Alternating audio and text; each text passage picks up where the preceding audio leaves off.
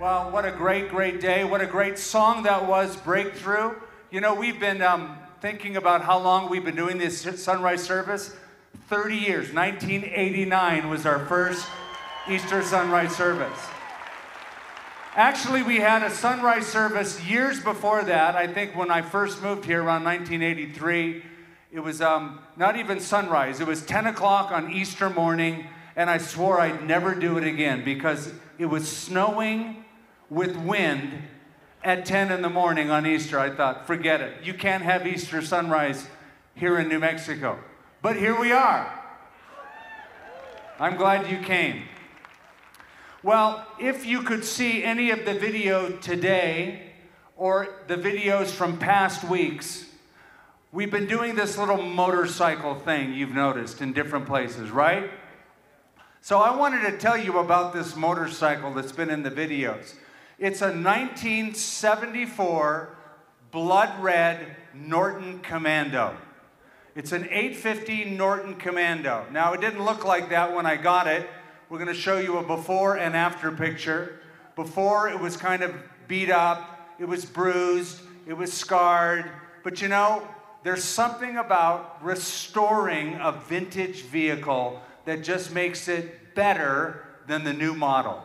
When you compare something old and then you restore it and you bring it up, it's stunning. Here's an example. Let's say you're at a stoplight and you're driving your Chevy Bolt or Cruze or Chevy Blazer or Camaro or your brand new Silverado truck. All of those are cool cars. All of those are good Chevy products. But you're at the stoplight and a 1957 Bel Air Chevy convertible pulls up. Am I right? White walls, that beautiful blue color, that harbor blue paint. You love that. That's like way cooler than your Bolt. You know, we love to see something that is old and almost discarded brought back to life. We have a whole new respect for the devotion and patience and craftsmanship of the builder. Well, God does that. God loves to restore people. He takes them just as they are, and He turns them into a classic. Instead of making perfect people, I suppose God could make perfect people and take them immediately with Him to heaven without a ding, without a scratch. But He doesn't do that. God takes broken ones, beat up ones, scarred by sin, damaged by time, wrong choices that they've made, weathered and scratched, and He does a full restoration job on their life. That's what God does. He turns old things into classics.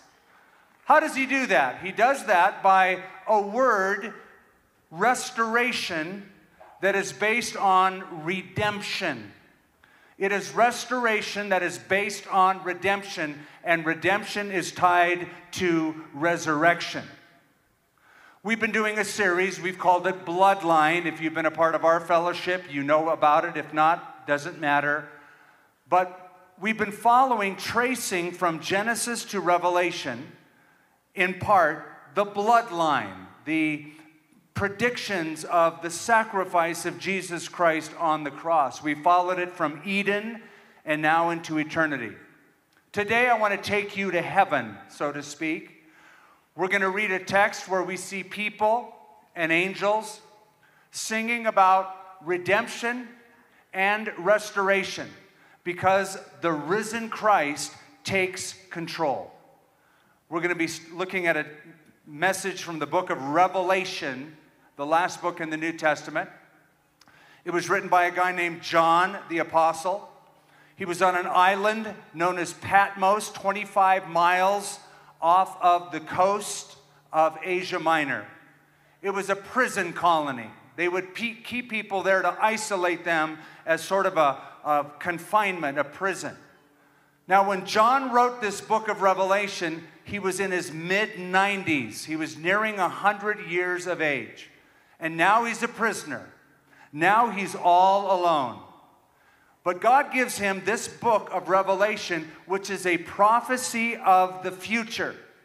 He sees the end of the ages, and he gets a peek into heaven itself. Now, if you've ever read the book of Revelation, you know there's lots of symbols in it. There's lampstands and trumpets and bowls and beasts and creatures.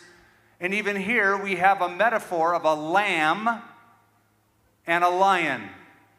A lamb and a lion. Now, John had one time been a fisherman in a little lake in northern Israel called Galilee.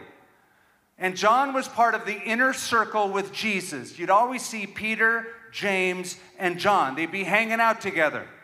And they'd be hanging out really close with Jesus. So he had a close, intimate, personal relationship with Jesus on the earth. And John, who wrote this book, was called the disciple whom Jesus loved. FYI, John wrote that. The disciple whom Jesus loved. He's writing about himself. I've always liked that. I am the disciple Jesus loved. You know what? You can write that. You're the disciple Jesus loved. Personally, all of you, in a close and intimate way. But now John is at the end of his life. He is isolated. He has no other believers around him. And in that lonely, isolated place, God gives him a vision, a revelation. And I just want to say something before we continue. You may be right now feeling isolated and alone, separated from people, even depressed. It's Easter, it's sunny, but you're feeling a cloud of depression. According to the Center of Disease Control, 9% of Americans have feelings of absolute hopelessness, despondency, and guilt that generate what they call a diagnosis of depression. Well, I want you to know something. We are praying for, like the song says, your breakthrough. You might be on the verge of the greatest victory of your life sitting here this morning, as God reveals himself to you like he did to John. So we're in the book of Revelation in chapter 1. And I'm going to just read to you a passage out of Revelation 1 and then Revelation chapter 5. But we're going to begin with the scene. It's 95 A.D. It has been 60 years since John had seen or heard Jesus while he was on the earth. And the scene opens up in Revelation chapter 1, verse 10. It was the Lord's day, and I was worshiping in the Spirit. Suddenly I heard a loud voice behind me, a voice that sounded like a trumpet blast. But when I turned to see who was speaking to me, I saw 7 gold lampstands. And standing in the middle of the lampstands was the Son of Man. He was wearing a long robe with a gold sash across his chest. His head and his hair were white like wool, as white as snow, and his eyes were bright like flames of fire. His feet were as bright as bronze refined in a furnace, and his voice thundered like mighty ocean waves. He had 7 stars in his right hand, and a sharp 2-edged sword came from his mouth. And his face was as bright as the sun in all of its brilliance. When I saw him, I fell at his feet as dead. But he laid his right hand on me, and he said, "Don't be afraid. I am the first and the last. I am the living one who died. Look, I am alive forever and ever. And I hold the keys of death and the grave." John hung out with Jesus for 3.5 years on this earth. John knew Jesus' tone of voice. John remembered the body language and just how Jesus expressed himself. John knew how Jesus walked, the gait of his walk, maybe even that unique laugh that Jesus had. It was all very familiar to him. And he had missed it for so long. But then one day, Out of nowhere, it seems, on this island of Patmos, he hears a voice speaking to him. And he turns and he looks, and it's someone. It's Jesus. But this Jesus is very different from the Jesus he remembered on the shores of Galilee. This is not the Jesus from the children's poem, Gentle Jesus, Meek and Mild. This is like a whole new revised Jesus. This is giant Jesus, mighty and riled. He's in charge. This is not the vision of a crucified Christ. This is the vision of a glorified Christ, a dignified Christ, a magnified Christ. This was the resurrected Jesus. Not as a lamb, but as it were, a lion roaring with a loud voice. But then the visions continue. And when we get over a few chapters in chapter 5, John is now transported up into heaven. In Revelation 5, it says, "And I saw a scroll in the right hand of the one who was sitting on the throne. There was writing on the inside and the outside of the scroll, and it was sealed with 7 seals. And I saw a strong angel who shouted with a loud voice, 'Who is worthy to break the seals on this scroll and unroll it?' But no one in heaven or on earth or under the earth was able to open the scroll and read it. Then I wept, because no one could be found who was worthy to open the scroll and read it." So now John has a vision where he is caught up into heaven, and everybody in that heavenly scene, there's God on his throne, there are angels, there are elders, there are people, but they're all focused on this document, this book, this scroll. What is this scroll that everybody's looking at and talking about? Well, because this scroll involves the future and the fate of planet Earth, and because praise erupts when the only one qualified to open it up comes forward, we can surmise that this is nothing less than the title deed to planet Earth. The title deed to Earth itself. Earth belonged to God by creation. Earth was given to mankind as a stewardship, but Earth was forfeited to Satan in the Garden of Eden by Adam. Adam was like the Benedict Arnold of the universe.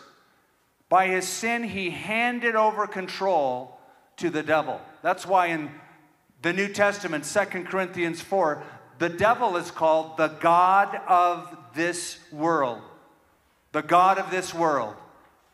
And Paul said, all of creation now groans, wanting to be delivered from the bondage that we are in. Now, according to ancient Judaism, the customs and the laws of the Jews, the sign of a forfeited inheritance was a sealed scroll. Now, this baby was sealed 7 times. Meaning there are encumbrances on this deed. There are liens against this property. So a search is made for a liberator. A search is made for somebody who can take that document and break it open. And a search is made in the heavens and on the earth and in the netherworld. And the question is this: who is worthy? Who is worthy to break the seals on the scroll and unroll it? In other words, who has the divine right, the authority, the power to rule planet Earth? Now, I know many have been willing to do that. They've tried to do that. Alexander the Great tried to do that. All the different Caesars would have loved to rule the entire world. Some of them thought they actually did. Adolf Hitler would love to control the world at one time. But that's not the question. The question isn't who wants it. The question is who's worthy. Who's worthy? And when that question is asked, the only response is silence. Nobody in heaven, earth, or under the earth has an answer. It says in verse 3, "But no one in heaven or on earth or under the earth was able to open the scroll and read it." No one. Literally, that means not even one. Think of it, among all the angels, archangels, people, devils, politicians. Some get those two groups confused sometimes. There's no answer. There's no person. Not among the angels, not among the archangels, not Abraham, not Isaac, not Jacob, not Joseph, not Moses, not David, not Solomon, not Isaiah, not Jeremiah, not Elijah, not Daniel, not Peter, not Paul. All of them were in heaven. No one gives an answer. And so John says when there was no answer and no one stepped forward, the only thing left to do was to weep. So he said, I wept much, or I sobbed in abundance. It means strong, unrestrained emotion. Why is he crying like this? Because he is gripped now with the sense of utter hopelessness that without a liberator to remove the curse on the earth, we are doomed forever. That's the scene. After the scene comes the Savior. He steps in, verse 5. But one of the 24 elders said to me, stop weeping. A very sensitive angel, this one. Stop your crying.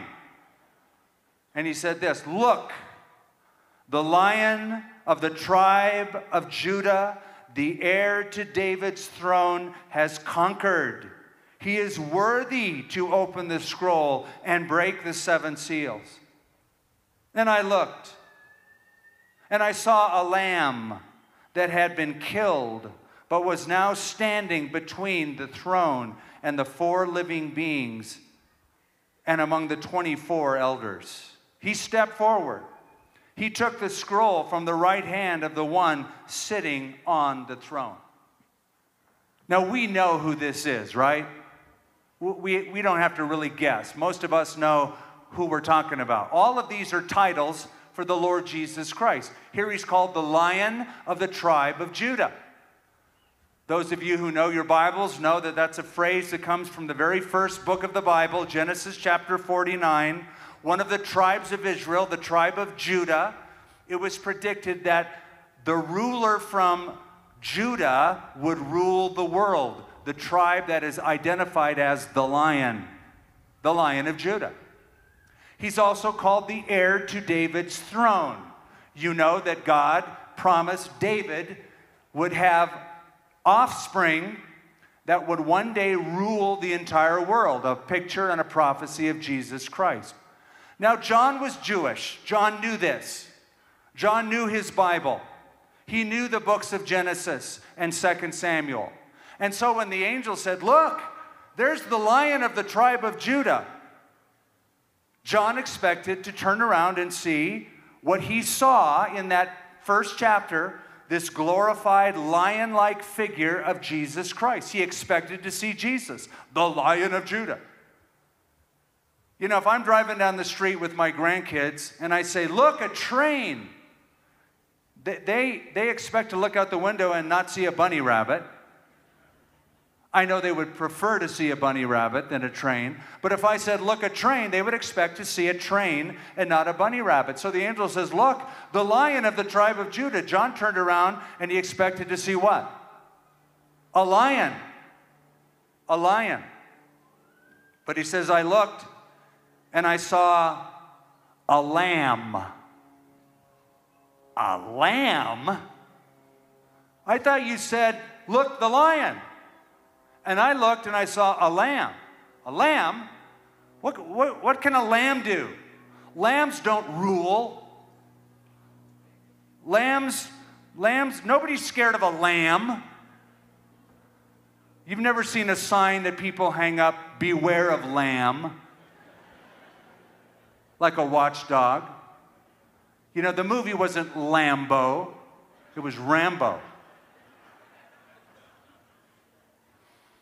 Look, a lamb. Not only that, the word for lamb refers to a pet lamb. Only 2 times in the New Testament this word shows up. And it's a very tender little baby pet lamb, a beautiful, sweet little thing that you would cuddle. Some of you know, and John certainly knew, that every Passover, every family, every Jewish family took a lamb that was a year old or younger. It had to be beautiful, it had to be spotless, it had to be perfect, no flaws at all in it. And they would take that little baby lamb home for 4 days. It would become a part of the family. It would be like a little pet to the children. And then on the day of Passover, its throat would be slit and it would bleed out as a sacrifice for that family. That's the lamb that is referred to here. So he says, look, a lamb. And it's not just a lamb that's a pet lamb. It's a lamb that had been killed, the text says. In other words, John looked and he saw a lamb that showed signs of violence and suffering. You know what this means? This means that when we get to heaven, we may well still see Jesus Christ with the scars on his hands, on his feet, and on his side, with the very marks of crucifixion that he died with. We might see them for all of eternity. You say, why on earth would we see that? Why on earth would he want to have that displayed? That's going to be his badge of honor. His badge of honor, because with those scars, he was able to save you and bring you to heaven. And to him, that's a badge of honor. There's a song written a few years ago by Mercy Me. Do you remember this song? The nails in your hands, the nail in your feet, they tell me how much you love me. The thorns on your brow, they tell me how you bore so much shame to love me. And when the heavens pass away, all your scars will still remain, and forever they will say how much you love me. You're going to see those scars. You're going to look on the nail-scarred hands of Jesus one day, and he's going to have a smile on his face, not a frown on his brow, as he welcomes you into his home. And it says the lamb was standing. That's odd. He looks to see a lion and he sees a lamb. He sees a lamb showing the marks of a violent death, and yet this lamb is not slumped over. It's not lying down. It's not recumbent that you would expect a lamb that went through that kind of an ordeal to look like, but he's standing up. He's alive. He's ready for action. He has the scars of his deadly wounds, but this is a resurrected lamb. He has the meekness of a lamb, you might say, but the strength, majesty, and readiness of a lion. In fact, it is those very wounds that qualify him to be the liberator, the restorer of the world. Listen carefully. Because he first came as the lamb, he can now come again as the lion. He rescued the world as a lamb so that he can rule the world as a lion. The lion is the lamb, one and the same. Look, a lion. That's a lamb. They're the same person. One is the first coming, the other is the second coming. So, the lamb steps up to take the scroll. Let's see what happens. A song happens. In verse 8, and as he took the scroll, the 4 living beings and the 24 elders fell down before the Lamb. Each one had a harp, and they had gold bowls filled with incense, the prayers of God's people. And they sang a new song with these words, "You are worthy to take the scroll, to break its seals, and to open it, for you were killed, and your blood has ransomed people for God from every tribe and language and people and nation. And you have caused them to become God's kingdom and his priests, and they will reign on the earth." Now, everything John has been describing so far in this vision has been building up to this moment.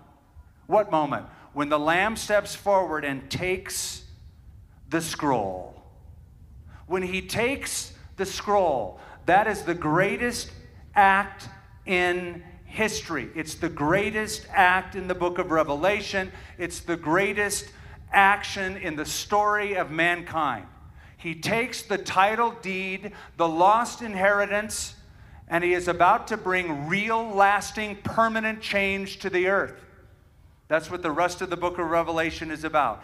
In the future, when Jesus comes back, people aren't going to vote him into office. He's just going to say, move over, I'm taking over. He comes as a lion.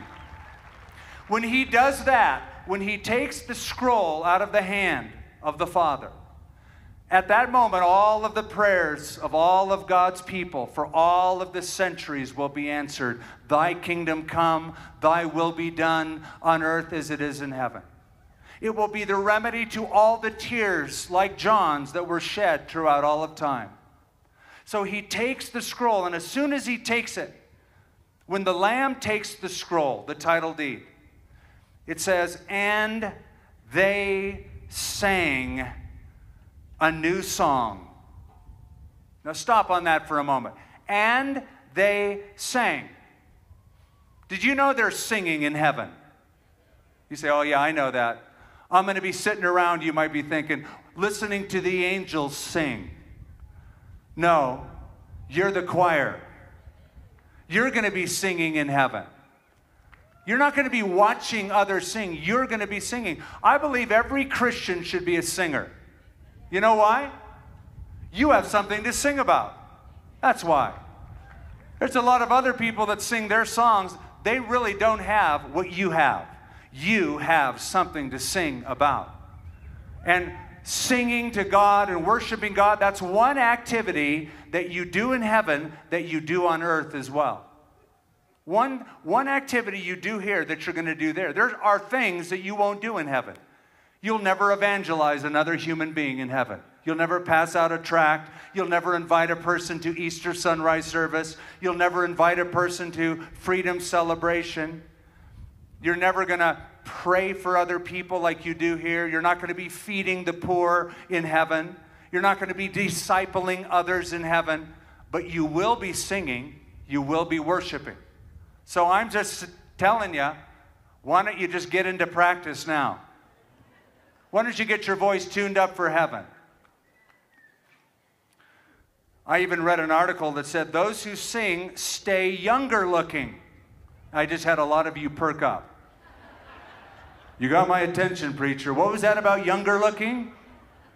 Singers stay younger looking. You know why? They develop their cheek muscles so well that they don't wrinkle, the article said, as much as people who don't sing. Now let me just say this too. When you sing, sing like you mean it. Sing like you're singing about the Savior. Put your hearts into it. Put feeling into it. Put emotions into it. I know people are wired differently. Some are emotional. Some are stoic. I know we can never judge a person by how they're singing. But I've noticed a lot of people use excuses like, well, I'm not the emotional type. Or, I'm just not as expressive as my wife or my son or my husband. Well, it's funny because on the golf course, when you hit that great drive, it's funny how emotional you'll get. Or ladies, you might try on the dress and you get it from your husband and you get all emotional over that dress. Or when you see a puppy, you get all emotional when you see that puppy. I've been to sporting events like in this stadium here, and somebody makes a touchdown and you don't see too many fans with their arms crossed going, yeah, cool. You see them get excited. They get emotional. Or at concerts, when a song that is familiar is sung by the band and everybody starts singing. I've noticed that some pagans really know how to get excited. Why not some Christians? Why do some Christians think that enthusiasm for the most worthy one in the universe must somehow be carefully contained? There's a church in England that has a churchyard in it, a cemetery on the outside of it. And in that churchyard is a monument to a cat. A cat. You say, well, what's all that about? It seems that years ago, a cat used to wander into the worship services in church.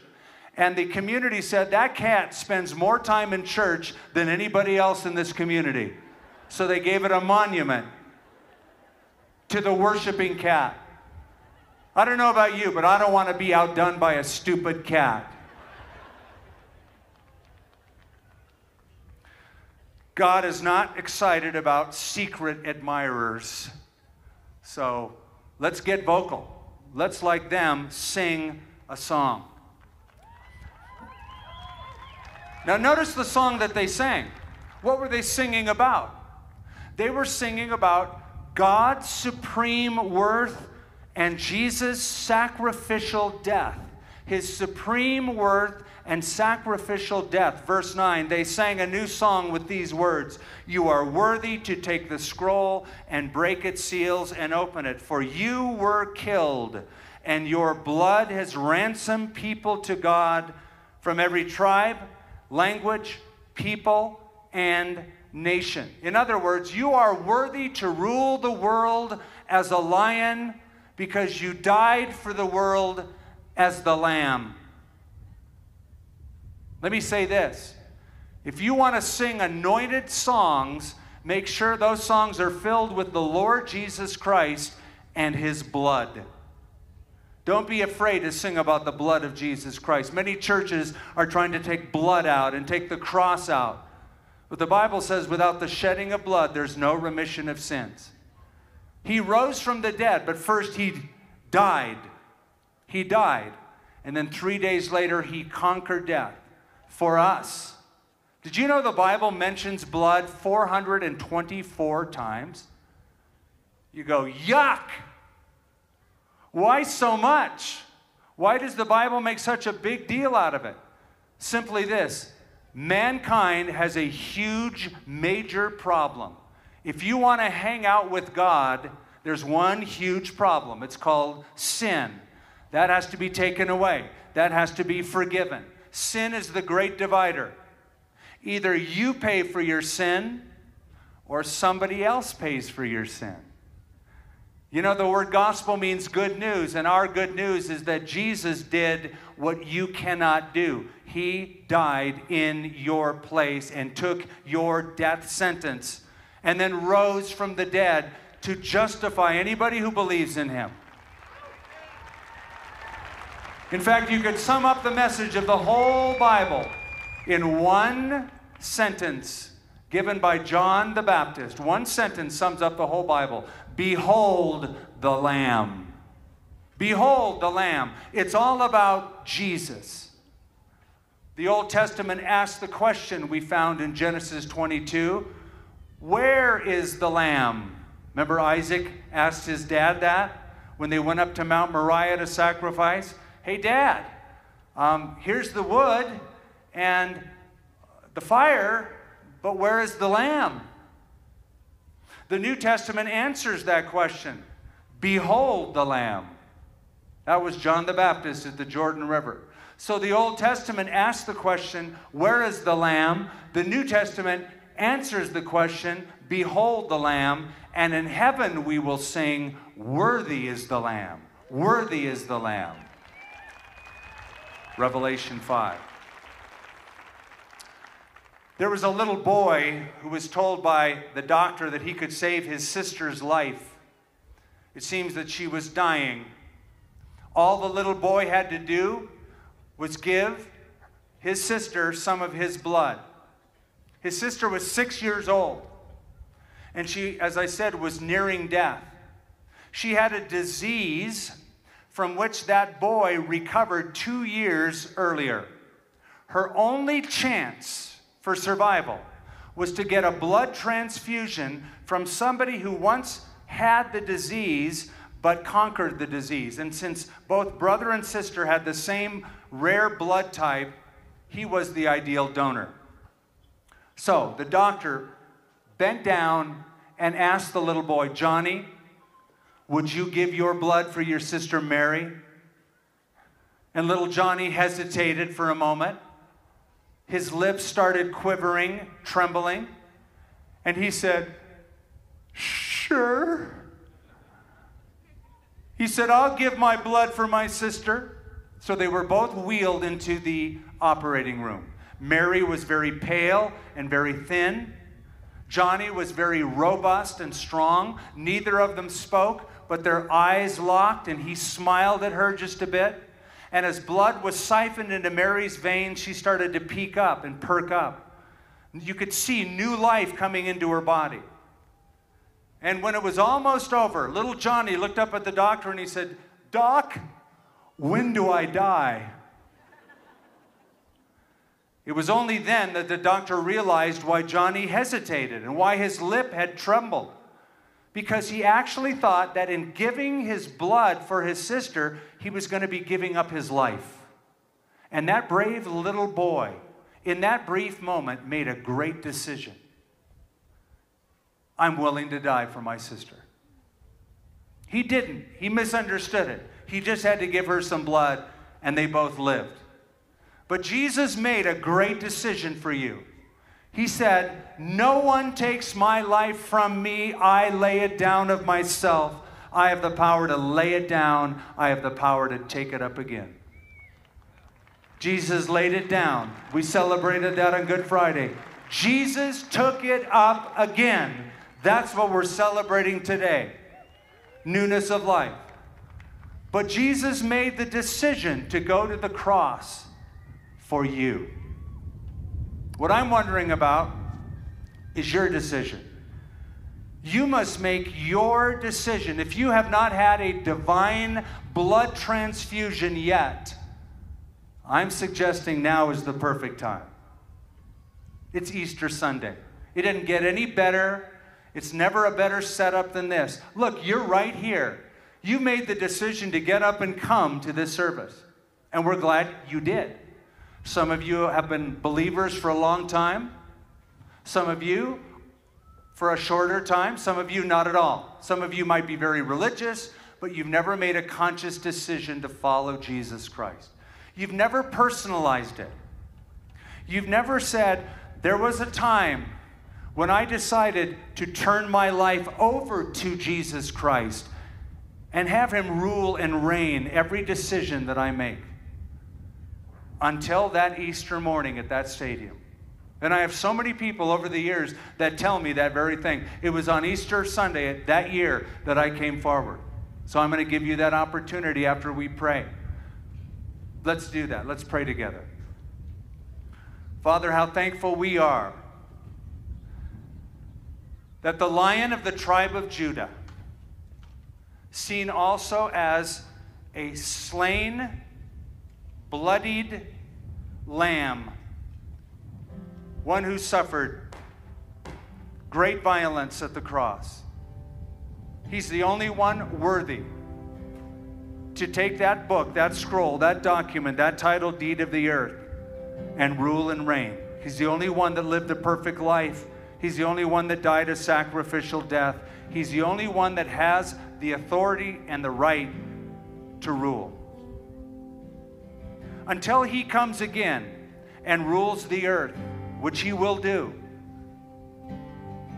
we want him to rule over our lives.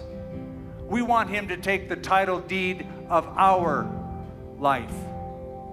We want you to do a full restoration job on us.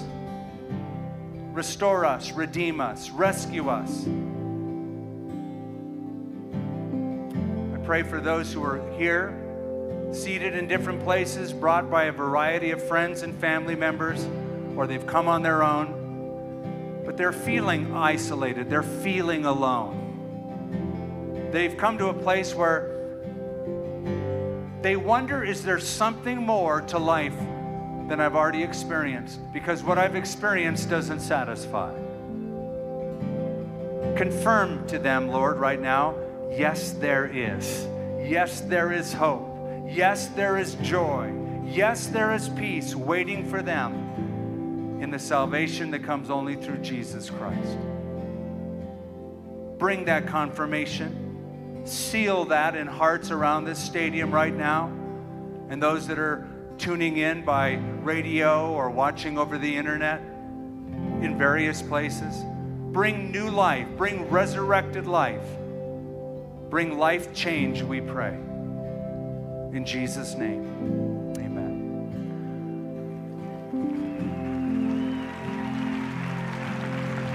Well, we're not done yet. The best is yet to come. Now comes the moment of choice, your choice. I'm going to ask you, if you've never given your life to Christ, I'm not asking you, have you ever believed in Christ? I'm asking you, have you ever surrendered your life to Jesus? Have you ever given him your life? Do you know that there's a conscious decision point that you have made to turn your life to him, to follow him, to be his disciple? Maybe some of you are thinking back to a time in high school or junior high or before that where you went to a camp, you threw a pine cone in the fire, they sang a song, you felt good for a week or two or a month, you went to church, but then you dropped off. But here's the deal. You're not today consciously following Jesus. You're not living a life of obedience to him. I'm going to ask you to change all that.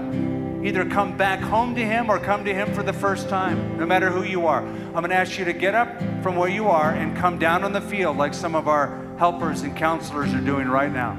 Just get up as we sing this song. Your friends will wait. Your car will stay in its place. Nobody stole it. But you get up and come. And the rest of you pray for those who are making this decision. Get up and find the nearest set of steps. Just come down on this field. It won't take but a few moments. But you come and make your choice to follow Jesus, to have new life. You're turning over the pink slip of your life to him, the ownership of your life to him.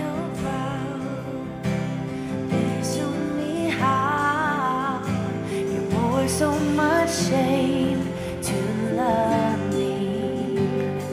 And when the heavens pass away, all your scars will still remain, and forever they will say how much you love me.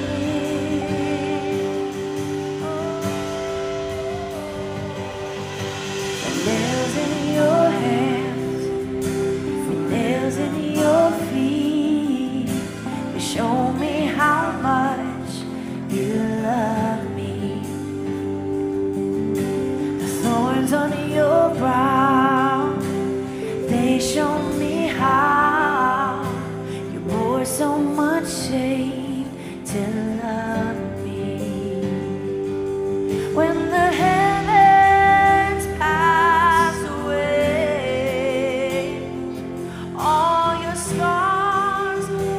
in this way, yes. We'll get out of your way. Come on. Awesome.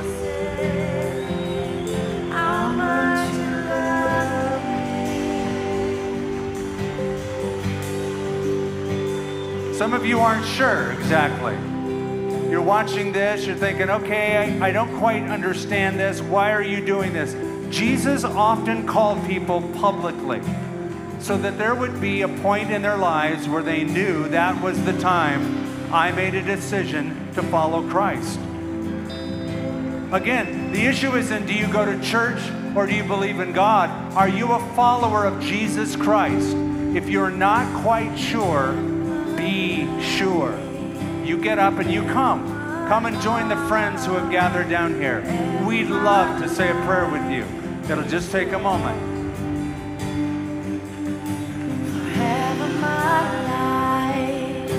Forever my heart, forever my love is yours.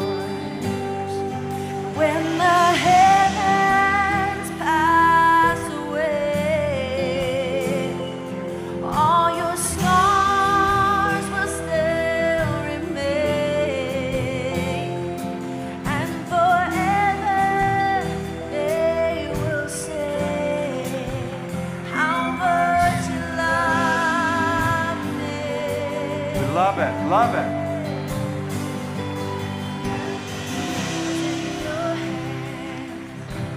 Nails in your feet, you show me how much you love me. Nails on your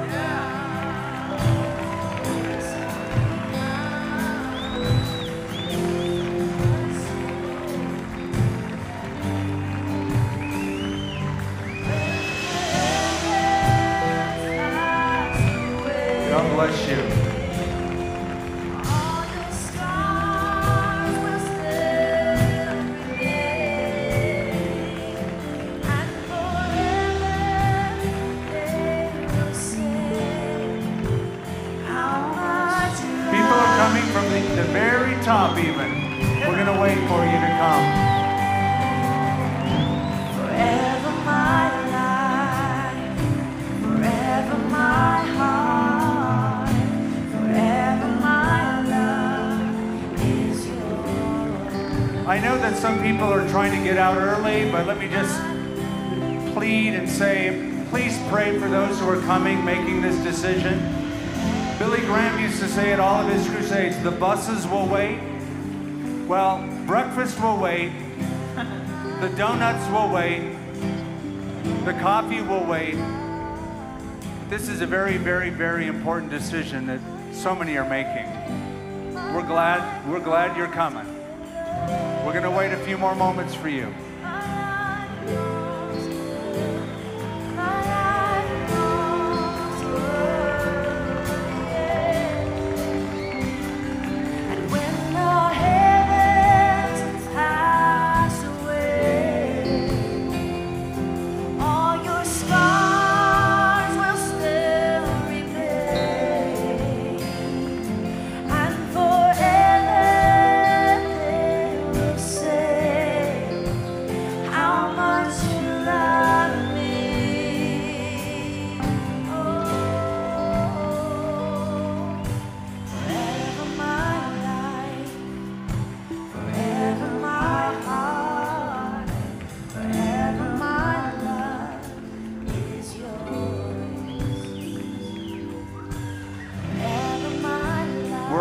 Ready to close this off and pray with those who have come forward. Just ask yourself this, if you're hesitating.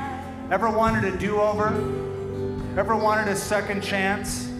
Easter's all about second chances. It's all about pressing the do-over button. God will give you a brand new life, a brand new slate. He'll wash and wipe away all of your past and make you a new creation, the Bible says. Anyone in Christ is a new creation.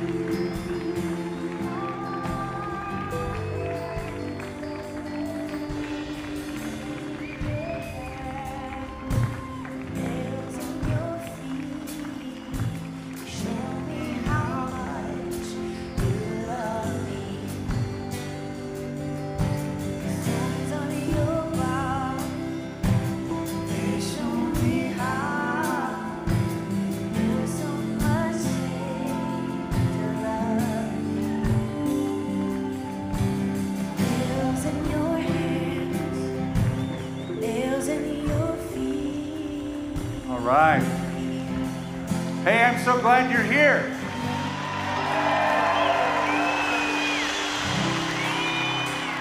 It's a little colder here in the shade, isn't it?